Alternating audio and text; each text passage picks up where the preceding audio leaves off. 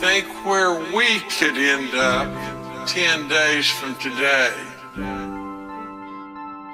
But this is the event of all of our lifetimes like none other that we've ever seen.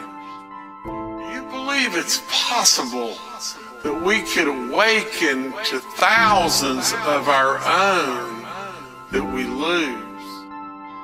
All of a sudden we get into a spike of a tsunami.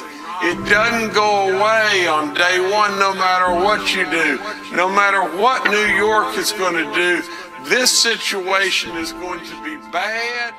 Now, tonight I'm telling you, we're not going to shut down the entire state now.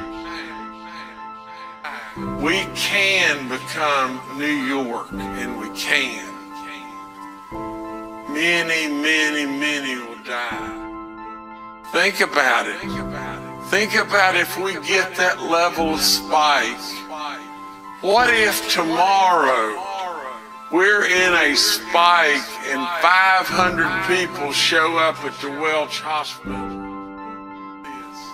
If we don't act, and we don't act as strongly as possible right now, we're going to lose lives and lots of lives.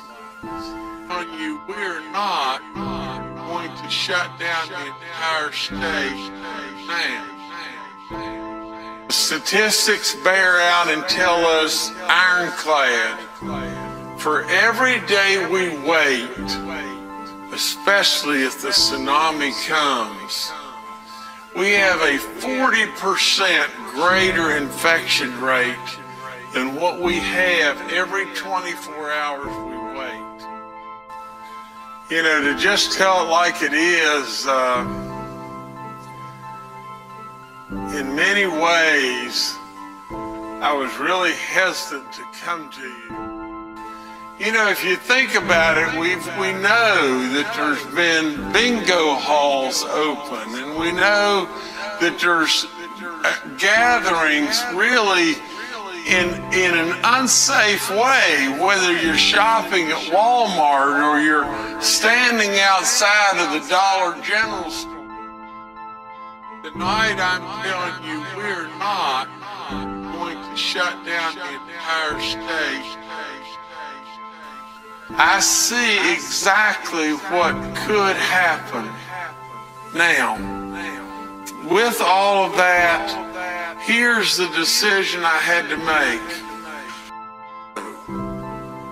Let's just tell the truth. You see, I'm always hung up on the truth. None of us really know what the outcomes will be. But I can tell you this.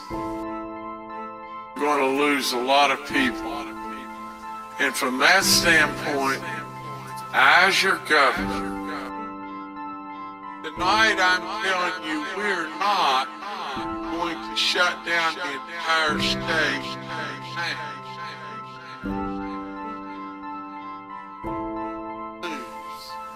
You know that we're absolutely the state that is the most vulnerable of all states. A state that is in the highest risk. You know we're going to lose lives and lots of lives because they can be infected and not even know it. We're not going to shut down the entire state now.